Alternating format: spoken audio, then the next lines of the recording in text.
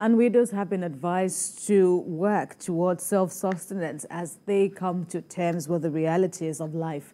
This advice was given as they received business grants from the Gloria Diri Foundation at the Government House in Yenagoa, Bayelsa State. We have details in this report.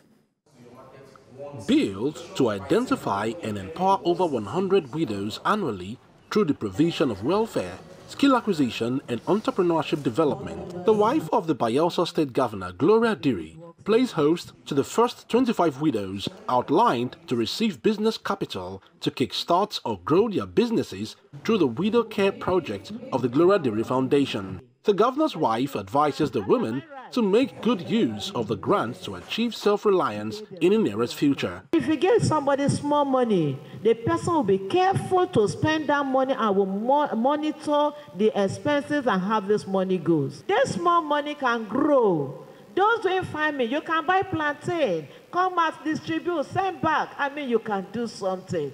I don't want to hear that these people in this list are still looking for help anywhere when God has helped them. It's a seed. May this seed germinate. May this seed grow. May this seed establish you. The joy of the women knew no bound as they stepped forward to receive the grant from the mother of the state. I want to commend and thank her because she has given hope to people that seems hopeless. And if they are doing anything they want to spend from that fund, it should be their gains. And the capital, I believe, by God's grace, because we have decreed here, it will multiply. I appreciate her.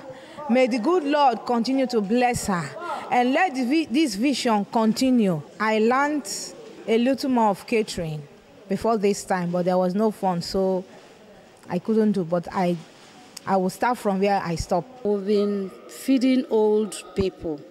Like we have 20 beneficiaries in Kolga.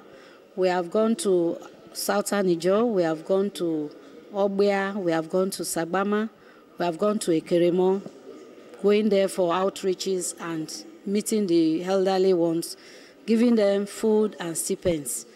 With successes attained since last year, the foundation is soliciting the support of well-meaning Nigerians to reach more neglected widows across Bayelsa and beyond.